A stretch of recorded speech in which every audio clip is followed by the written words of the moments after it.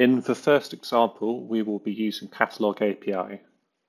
The Catalog API is a powerful API for searching through satellite data archives. This implements the stack specification, which is a standardized method of describing geospatial information. In addition, we will be utilizing Process API. This is our most frequently used API and is used to generate images using satellite data for user-specified areas of interest, time ranges, processing, and visualization choices.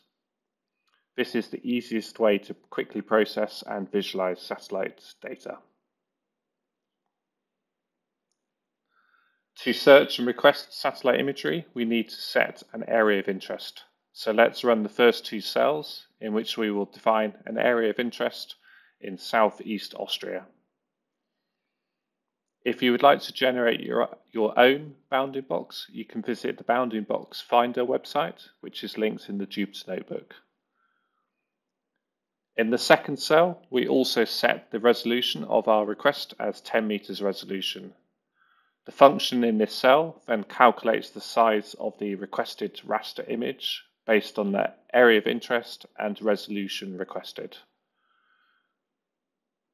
In the next cell, we initialize the Sentinel Hub catalog class, and from there we can build the catalog API request in the cell after this. In this cell, we define the area of interest bounding box, our time interval, which is between the 1st of July 2022 and the 20th of July 2022.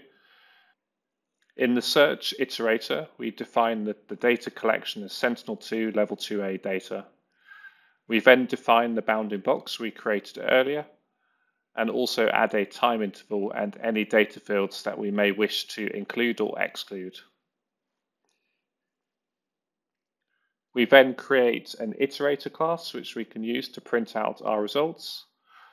As you can see, we return a total number of 8 results, showing that we have some data that we can request using Process API in our area of interest and time range. Next, let's run the first Process API example in the notebook. In this example, we will output a true color image of a Sentinel-2 Level 2A image.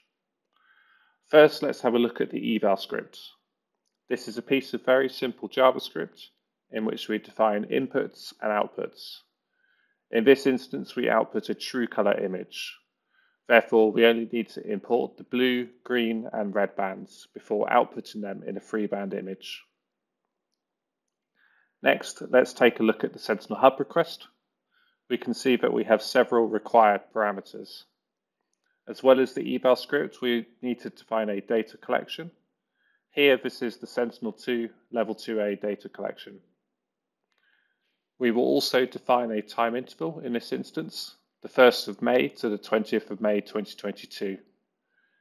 In addition, we've also inserted an additional argument here called mosaicing, least CC, which instructs the API to search for the least cloudy image in that time period. This is based on the cloud cover percentage from the original Sentinel-2 tile. In addition to that, we will define the output response as a PNG image for this example. Lastly, we will define our bounding box created earlier. Remember, the size of the image that is returned is based on the area of interest and spatial resolution. Lastly, we also input our config, which contains our credentials. After running this and the cells after this, we can see that our image is displayed, and we can see that we have a nice cloud-free image of our AOI and the time period specified.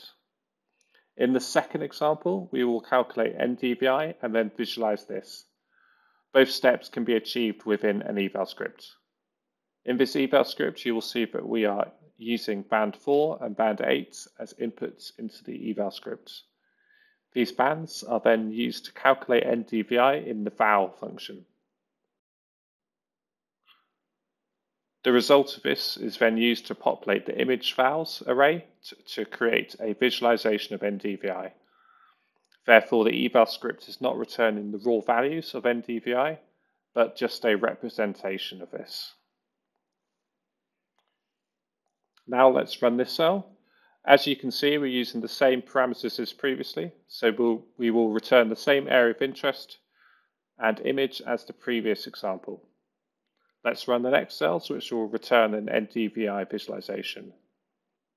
With the image returned, we can see the NDVI visualization, where the most heavily vegetated areas are dark green and the less vegetated areas are lighter shades of green.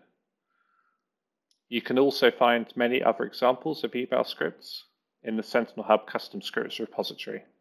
For example, here we're looking at a false color urban RGB composite visualization.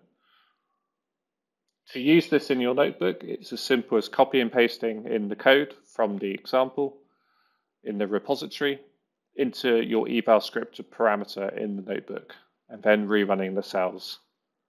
The result of this is the same shortwave infrared false color composite as we saw in the custom scripts repository.